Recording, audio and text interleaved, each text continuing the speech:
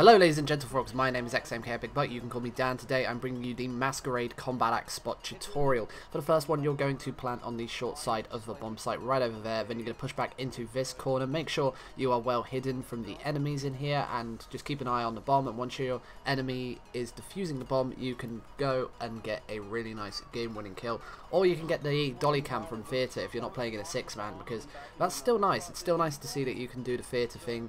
Like if it was like World War II or Ghosts and they had the whole play of the game thing, you'd be like, ah, really? Like there's no theatre mode as well.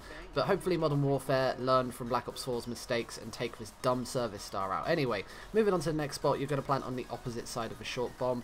You've got an option here, plus the B bomb is inside, so they're both on the A bomb, and you can't really, because of the way the combat axes bank and the way the map's designed, you can't really find a decent bank shot for this bomb, so it's just going to be two straight up spots, unfortunately. But you're going to push back behind this float. Now annoyingly, there's this light blue tentacle which will catch your Tomahawks, which moves as part of the map design, so you've got to wait until it's far away as possible. And when it comes over like that, you're not going to be able to hit this spot, so unfortunately it will be a bit of a weird spot. I've tried it online a few times, I've struggled when the enemy's always been defusing when the tentacle comes over, but try it online yourself.